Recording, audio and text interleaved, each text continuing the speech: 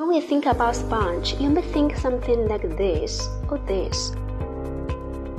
But sponges are very diverse phyla and come in many shapes and sizes, living at shallow or great depth in salt and fresh water. Despite their differences, most sponges share certain features commonly found in sponges, as the presence of spicules, tiny fragments forming sponge skeletons. These spicules are made out of different kinds of material and come in many shapes and sizes. The freshwater sponge is one genus of sponge family. Its spicules are made out of biosilicon formed into simple cylinders with pointed ends just like needles. These spicules are so tiny that can easily penetrate the skin, bringing the innate natural benefit. The sponge spicule treatment was commonly used to treat skin problems from 18th century Europe.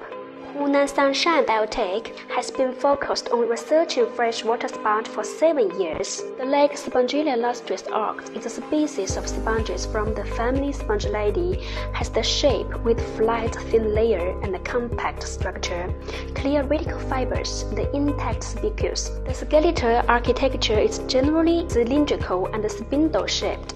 Spicules are smooth and pointed at both ends. Its habitat conditions are rigorous, including water temperature, water quality, climate, and lighting duration.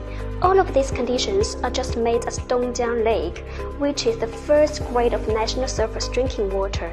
Hunan Sunshine Biotech present observations show very clearly that the spicules from the lake Spongilia lustris is the best option for the resource raw material of SQT Spongilia spicule 2.0. The selection for new Spongilia lustris was carried out by the SQT specialist team as per SQT quality control and appraisal system, evaluated all crucial points in Hunan.